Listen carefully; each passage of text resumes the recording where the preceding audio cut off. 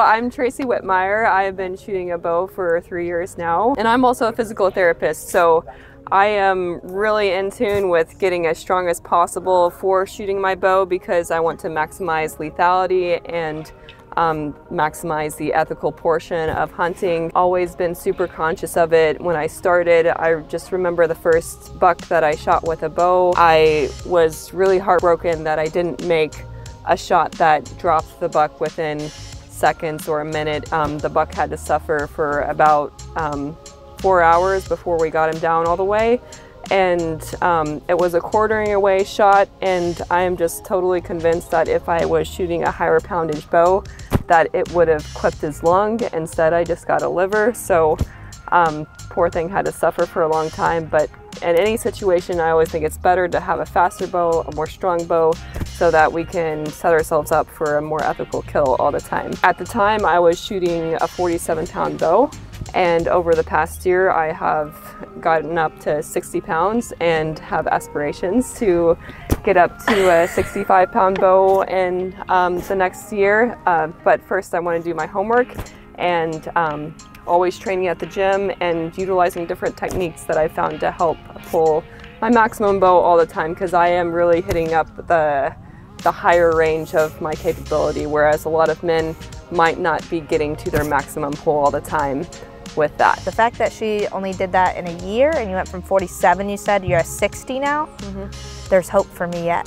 There's hope. 60-pound bow coming for Brianna. And I don't think we were filming yet, but I think that last point you made is, I think, the most critical that we talked about off camera, was the fact that, like, for most men, they're very comfortable in what draw, which is typically like average, I'd say like 70 pounds or so for like your average aged male.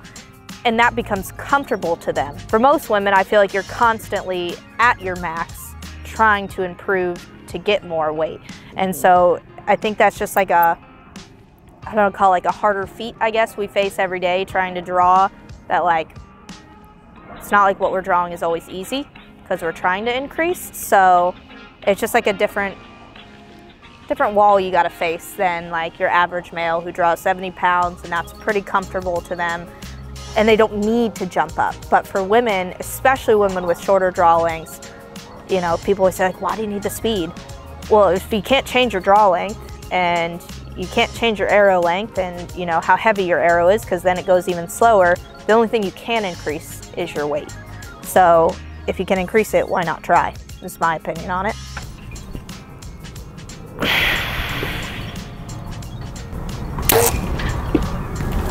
All right, that didn't feel too bad, but see how many times I can actually do that. I mean, to me, it looks like you're utilizing really good muscles for that. I would say increasing your intra-abdominal pressure is a big thing, which she's going to explain right now. Bodybuilding and lifting techniques. If you were to do the heaviest squat, the heaviest deadlift, the heaviest bench press, what does everyone do? One and done? They increase their intra-abdominal pressure by breathing in really deep and performing a Valsalva maneuver. So you create that maneuver, and so you stabilize your entire chest and your whole body, and so that creates a stable platform for your muscles to pull on. So instead of, it's like... A lot of new words today. It's a little bit into the weeds, and forgive me because I am a PT and super nerdy about it. I've actually like researched archery articles concerning this, about different muscle groups and how they perform during a draw cycle. Breathe in as big as you can and hold it at the top while you draw. Okay. I feel like I took it less high, if that makes any sense, like less sky drawing. Did it feel any easier? Yes, I would say it does, for sure. Yes. I don't know. So it just creates a more stable platform. Just imagine if you were like wrenching on an object. What if you had a noodle wrench? You like you couldn't do anything. But the more strong that core is during the draw cycle, the better result you'll have with the movement around it. That is like probably the most interesting tip I've ever heard, because you watch like a bajillion videos and both like training, whether they're exercise videos or like actual with the bow videos. Everyone focuses on like how to build the back, which we will do later, I'm sure, but like how to build the back muscles. But no one realizes you have all of these muscles that if you just utilize them within the shot, like, you have them there for a reason. But no one talks about that. It's a lot of core, and maybe I just thought about it because we are pulling our maximum bow draw cycles, right? So we're trying to go maximum. So why not employ what you do on maximum lifts? So I go to the gym all the time, so it's more natural to me. So I was like, hey, what if I do this? And I was like, oh my gosh, I can pull, like, I felt like that was easier. And that's I can pull crazy. more controlled that way. Any other thing you could think of that, like, if you were here trying to just train with the bow that you utilize? Yeah, I mean, you've already done it a little bit of just coming up and over like this to engage more lat. For me, I don't like going from here to here just because I feel like it decreases my intra-abdominal pressure. So it decreases that stable platform that Can I watch you shoot one? Let me do that here. So here.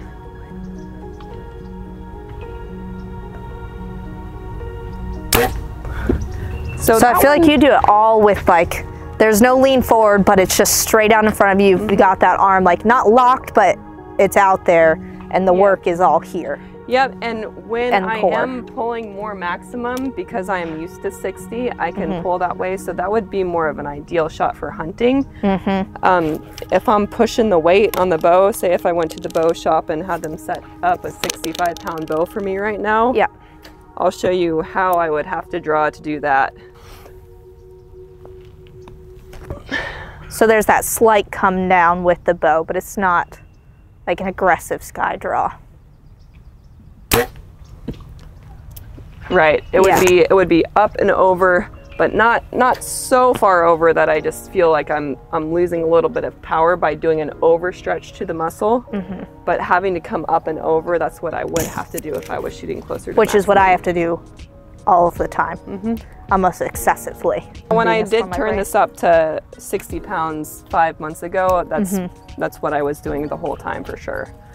But so you added 5 pounds all at once? So I went from 47 to 50, and then I got the new limbs, and then I got up to 58, and I could not draw 60. So I was shooting my bow at 58, and I could not do 60, and then I think I went on an elk hunt right after that, and then I came back and I could only draw 58, and then 2 months later I could draw 60, and that was this past September. So I went from barely being able to draw 60 in October to now it's very comfortable right now, and I did draw the SR in the shop several times at 66 last week. So dang. My rule is I won't really need a new bow if I obviously need a new bow if I want to draw 70, because they don't make women's bows that that go that high. But my rule for myself is that I want to be able to draw 70 so I can drop it down to 65 comfortably and then build up from there. Yeah, okay. If I want to shoot like a men's bow or any other option of bow, I have to get the poundage up to give me the option, because otherwise, like, I'm stuck at 50-pound limbs and not maxing out the efficiency of the bow. Hey, I think I hit an arrow or I hit something out there. Stuck an arrow out there. Drawing the bow is fine at my 46 pounds, but this is the arm that tires out first, not the draw arm, which I don't know how to fix that other than sit there like hold a kettlebell in the air. There's that, but there's also a research article that covers that, and it goes over the exercise that is best suited for that, so we can go over that in the gym later. Yeah. All right, so we're here at the gym and wanted to emphasize that I am a physical therapist and I love all the exercises, but these are specific ones that I have found that work for me in order to increase my bow weight. My #1 exercise for this is that it's the most mimics the exercise of drawing the bow, is a 1-arm row bent over. So what you do is you hinge at the waist here, support your arm on the bench, and usually I use 70s, but for better technique, she uses 70s. Well, go ahead and just lift it so your shoulder blade is fully engaged on this. So bring it from here up to the side, and down, and up. And a lot of people like to critique the technique on this one, and they like to draw it into their pocket, which is a different way of doing it. It engages your lat more if you do that, and that's more of a bodybuilding technique. But for me, I want to lift as much weight as possible, so I don't care what I look like, I just want to do it. So for me, going a little bit out to the side here engages more rhomboid and lat at the same time. And a rhomboid is a what? A rhomboid is in the center of your back. So you have your shoulder blade here. The rhomboids sit right in between the shoulder blades. Okay. So it's in between the shoulder blades. I'm learning a lot of things today. And then the lat comes down here. Okay. Bring it up. Good. Perfect. Yep. Just feeling it right in here. Good. Yeah, I feel like that if I were trying to reach like maximum strength, like I would consider, I guess, that sounds stupid, but light or like. And doing a lower rep range of probably 6 to 12 reps. This is a shorter range of motion movement, so you're not going to be working for that long a period of time anyway. Yeah. But I would keep it lower rep because we are emphasizing the strengthening portion. So lower rep, higher weight. Right. Yeah.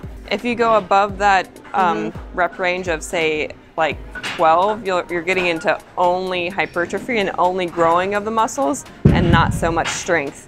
So you want to keep it a little bit lower for sure. Okay, so like if I were to do this on my own, I would probably increase that to something that like I can keep at the 6 range, and then honestly, you could probably go up to 50 because you're trying to draw 50. Well, we're just gonna walk over here and try it. So we're gonna see. So this is actually a 60. Oh nope, just kidding. My goal is to shoot 70, so sometimes my technique gets a little wonky by the end of my reps. Yeah. But my first reps are very solid, so I'm not crying about the last 2 looking a little forced. All right, well, we're gonna see what happens with 50 then. How far away are we? Probably pretty far. It'd be pretty hard, but even if you only do 4 to 6 reps, that's the goal of being able to generate more strength. For 1, right? For 1. Let's try it. Oh, God, Lord. Okay. Wow. And don't be afraid to use a little bit of momentum. Yeah. And the technique that I use when I'm trying to do a heavier weight on that, I'll use a little bit of momentum at the top and then do a slow eccentric down. Okay. So a concentric is the harder portion of the movement, and eccentric is the lowering of the movement. So what I'll end up doing is concentric, do a little bit of momentum, and then slowly guide lower. it down. Yep, and that one, the eccentric portion is good for strengthening as well if you can't quite get that weight yet. So do you start with it on the ground, or do you let it hang when you start? I let it hang after I start, for sure. After you start? Yep. All right. Yep, good. I feel like that looks like absolute dog shit. Sorry, my curse words. It looks very hard, which is the point. You want it to be hard or it's not working. Yep. Right? So do about 3 sets of this, and then I would honestly start probably at 30. Do 3 sets of 10, see how it feels the next day. You'll probably be sore no matter what, and then increase from there. Yep. I like that, you know, when you use a trainer, obviously you focus on the like proper form. Not saying don't use proper form, but like you're trained for what bodybuilding a movement would be. So, you know, to know that like you're not killing yourself, that your form's not perfect, or you're not coming to the hip like what the trainer teaches, but it's still going to work for you in archery, I think is key. I think we get over focused on, is the form correct?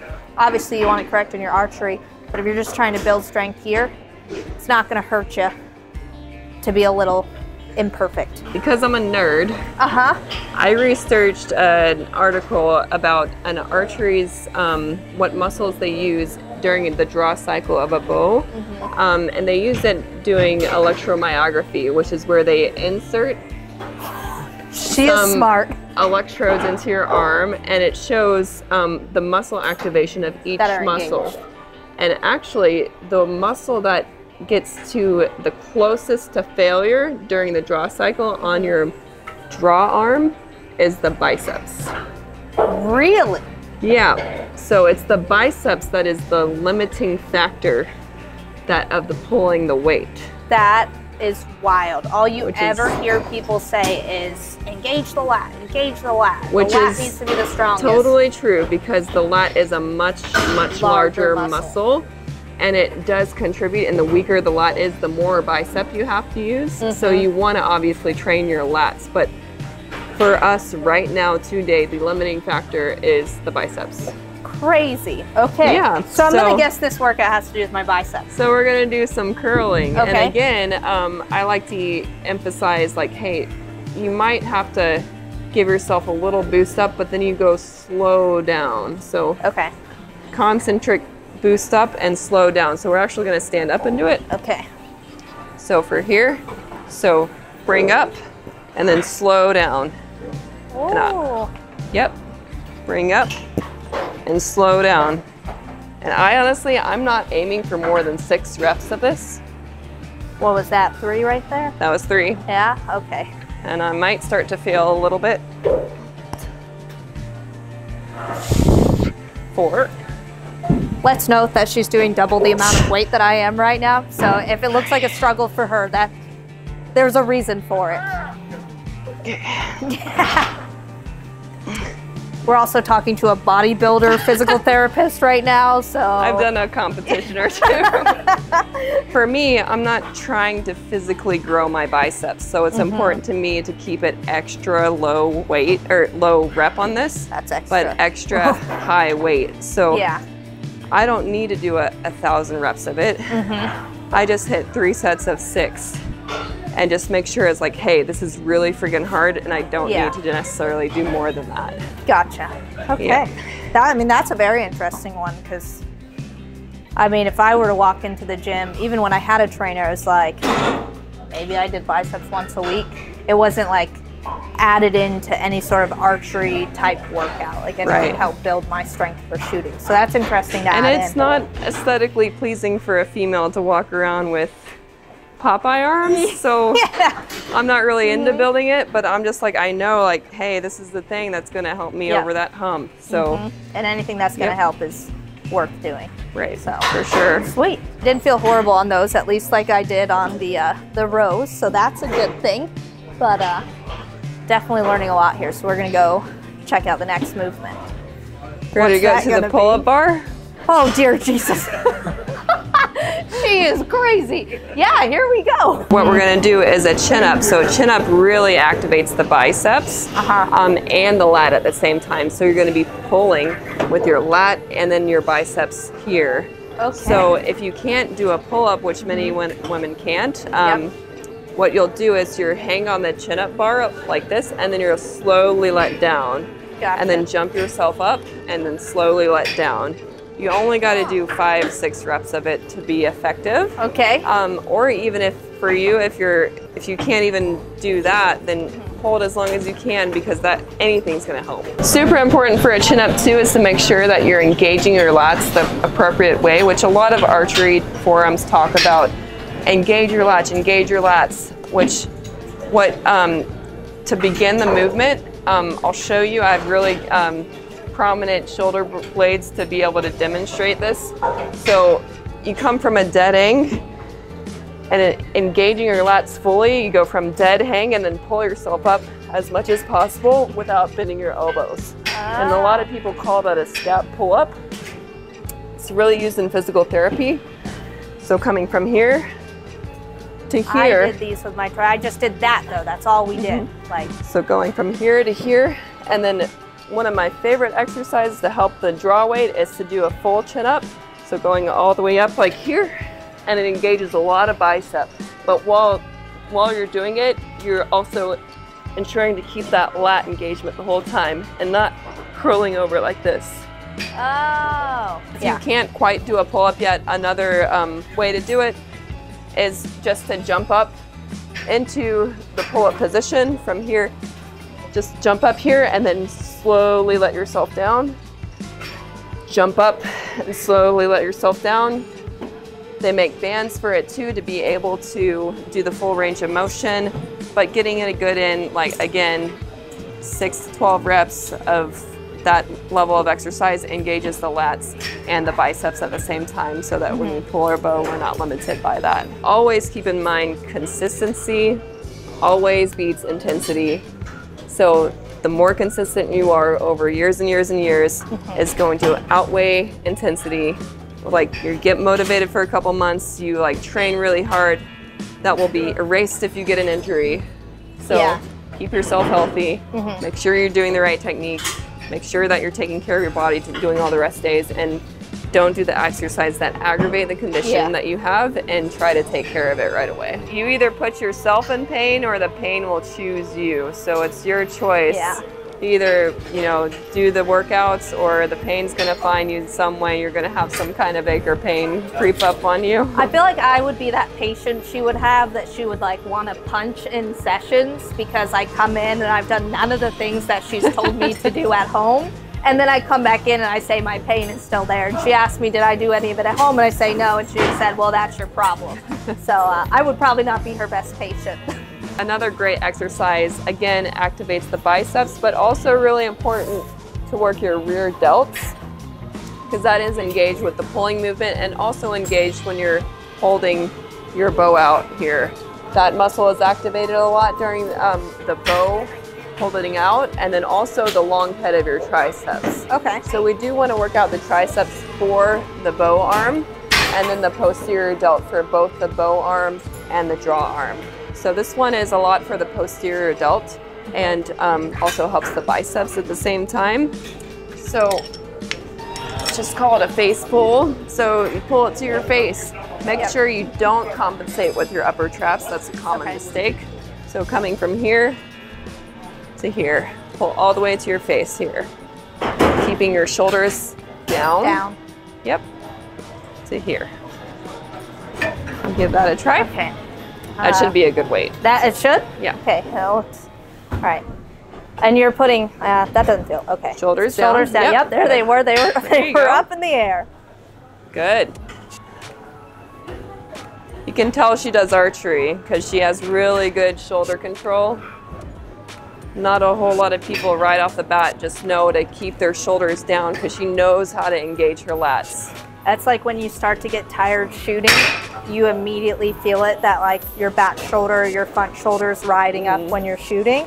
And you try to roll it back down. I think like archery makes you more aware of that. Yeah, that's not bad. Good. Okay. And that's the rear delt we're working. That's helping both arms, the draw and the... And eventually you'll feel a little bit in your biceps as you get more fatigued. So and is that one you need to, again, are all these based on like that strength, you know, as heavy as you kind of can?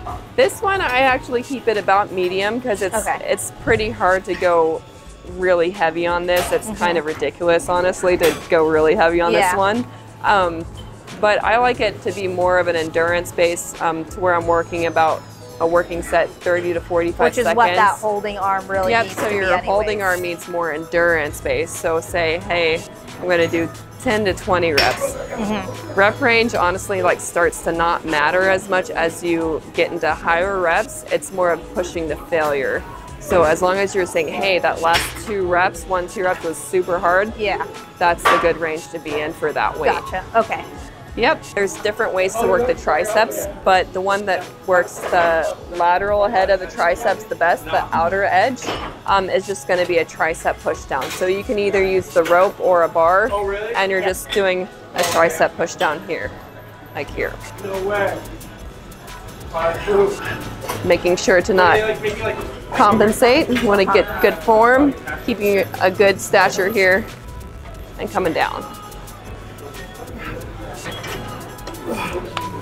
So I don't know about 50 for tricep push downs.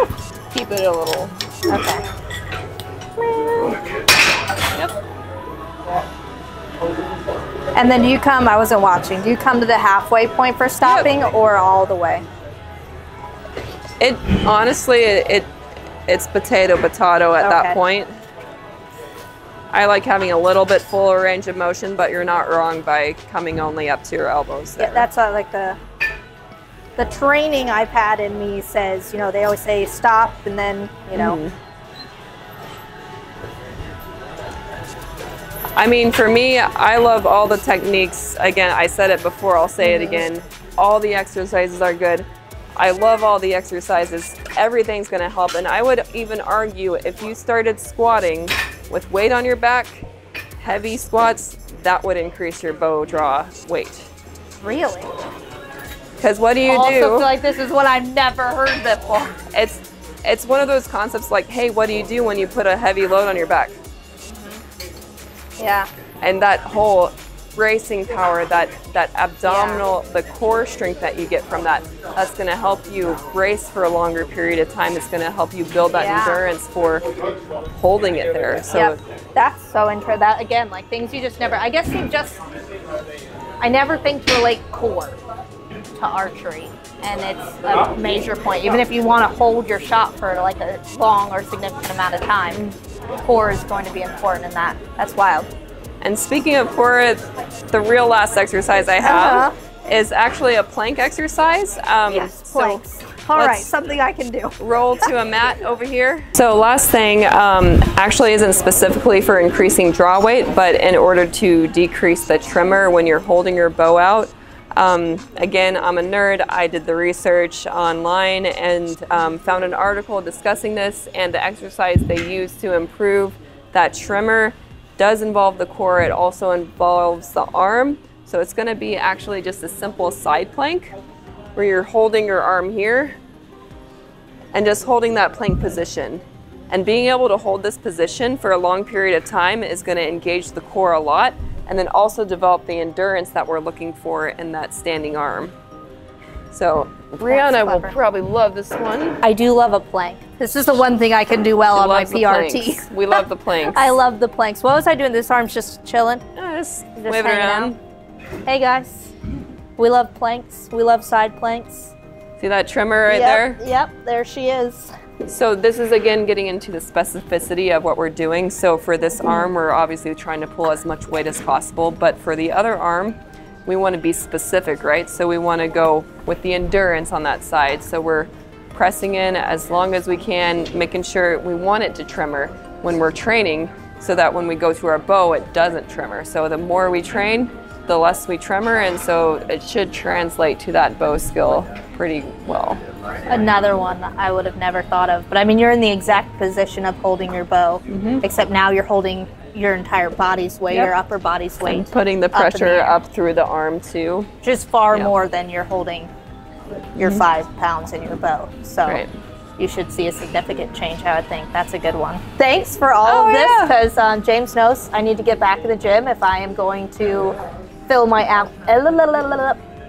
my elk tag that I just drew. So we got, this one. I just found out today. I checked online. I thought I didn't draw it, and I did. Yeah. So I have some work to put in the next 6 months if I am going to make sure that I can make a lethal, ethical, and efficient shot. So and then pack it out. Yeah, that's. James just said that today. Which is a whole nother game. Yeah, he was like, you're not packing out. He said it might take me 50 trips, but I will pack it out. So, yeah, we're gonna put these to work when I go back to the gym, consistently. So thanks for teaching us this. Yeah, and my pleasure. Like, subscribe, and we will see you in the next video. Bye. Wow, deputy.